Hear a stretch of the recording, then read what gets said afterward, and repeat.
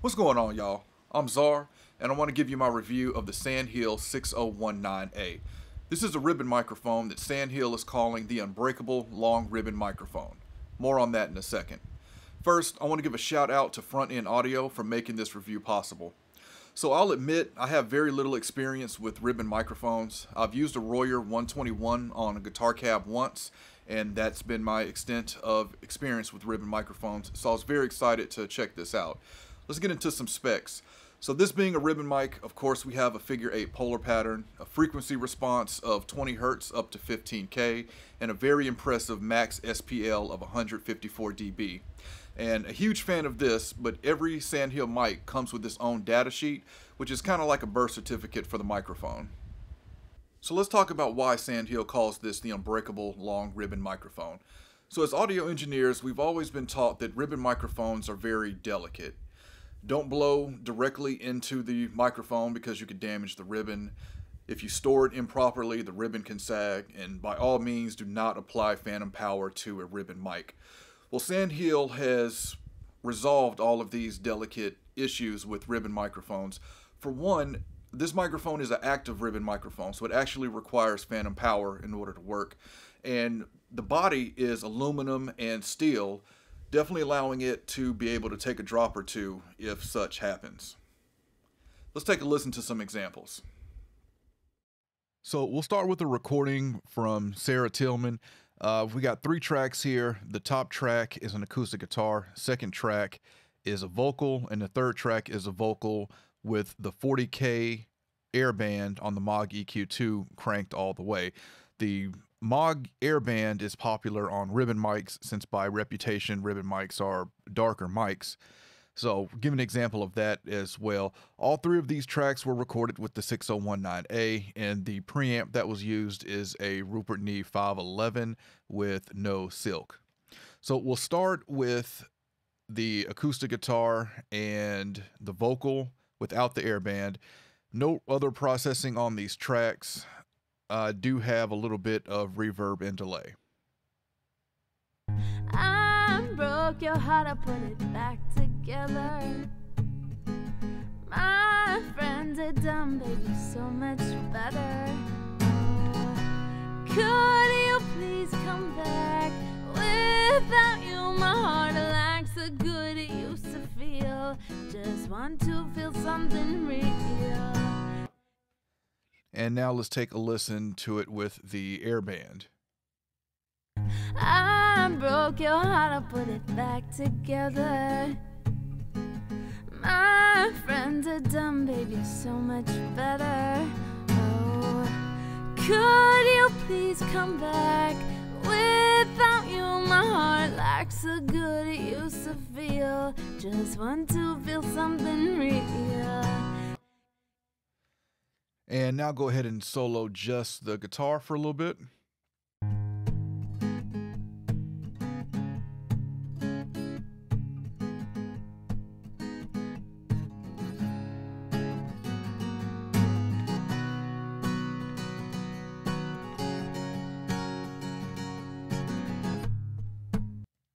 And the vocal. I broke your heart, I put it back together. My friends are dumb, baby, so much better. Oh, could you please come back? Without you, my heart lacks the good it used to feel. Just want to feel something real. Okay, so I'm really impressed with these 2 examples. Let's start with the acoustic guitar. So I noticed that the 6019A has a lot of a low end to it. And on the vocal, I don't feel like there's really any EQ that needs to be done, which I'm always happy with a vocal that's recorded that I don't have to make EQ moves. I would add a little bit of air to it. So I do like what the airband is doing to it. It may be a little excessive. I did crank it all the way just to hear what that would sound like. But even without adding some air to it, for this to still be a microphone on the darker side, it's not as dark as I thought it would be.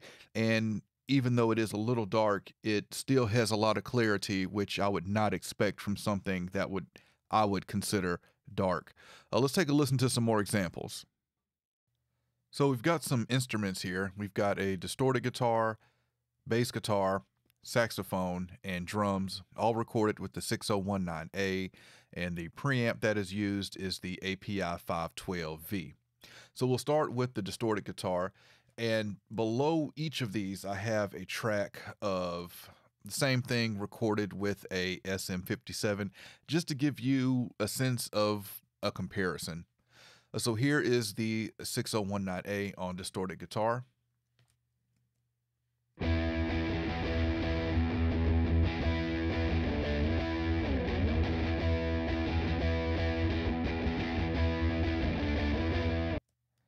And the SM57 on distorted guitar.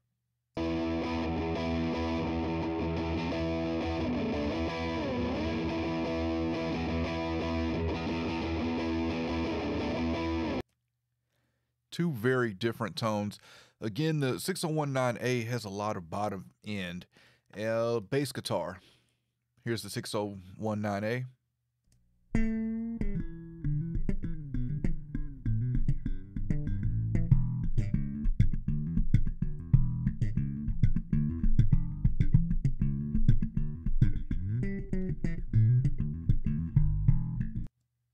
And the SM57.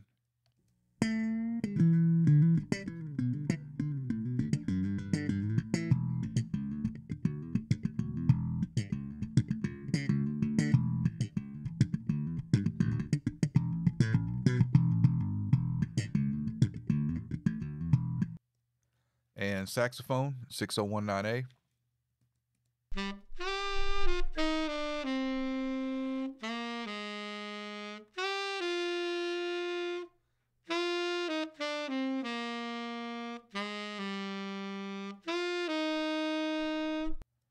And the SM57.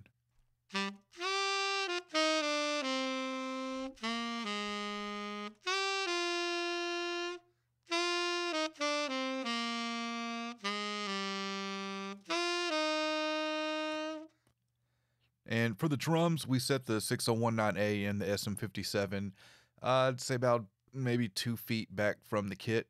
And here is the 6019A.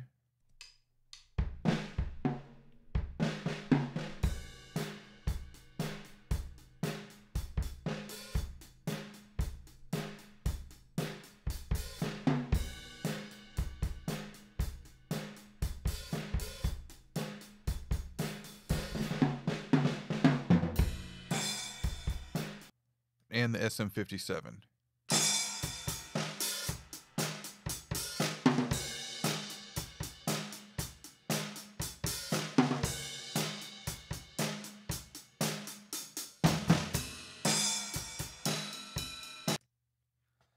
Okay, so for all of these examples, I prefer the 6019A. Again, the SM57 was just something to compare it to, but I really like the low end response that you get out of the 6019A. So I really like it on instruments that's tailored more towards that low end, like bass guitar. The saxophone was really warm and smooth, whereas the SM57 on it started to get just some stuff up in the high mids that I just didn't want to hear and started to sound a little harsh to me. So the smoothness that this mic has as it rolls off the top end is really nice. And I'm really surprised with again, with the detail that you get, especially in the low mids here with the 6019A. So my overall thoughts on the 6019A. This mic really exceeded my expectations, especially on vocals. I'm not a fan of dark when it comes to vocals, and though this mic is a little dark, it's not something I would consider very dark. But even though it's a little dark, I could totally look past that for the warmth and detail that you get. I mean, everything else in the frequency range was just so smooth on the vocal that all it needed to do was boost a little high end if you needed to help it cut through in a mix. And I am fine with doing that. I mean, adding that airband gets you the high end that you want, and you still have the warmth and character of a ribbon mic along with it. And even without the airband, you still have detail there in the vocal, which is something I just wasn't expecting at all. And with this mic being a little darker on top, I can really see this being good for vocalists who have uh, a S problem. If your S's are sticking out really bad with an artist, I would definitely look at this mic because it can certainly help tame some of those S's with it rolling off the top end. On the bass guitar, that the low end that you're getting out of the 6019A, I really like that on bass guitar. So anything with your low frequency drums, bass guitar. I even like the distorted guitar versus the SM57 on there for the 6019A. So very impressed with this microphone. I like the fact that it is a active ribbon because you don't have to find a mic preamp with a whole bunch of gain to use with this microphone. You can use it with any mic preamp. Just add your 48 volts phantom power and give it 30 to 40 dB of gain, and you should be good. And the Sandhill audio is coming from Finland, coming into the US market. I'm also glad to see some competition here because when you think of ribbon mics here in the States, I'd say AEA is the most popular, and then you've got Cloud Microphones, Royer. But my point being, there's not that many people in the space of ribbon mics in the States. So definitely glad to see another player come in. And I've got a link in the description if you want to learn more about this mic or check it out. The price on this is $1,769 US. And any questions, comments, let me know, and I'll catch y'all next time.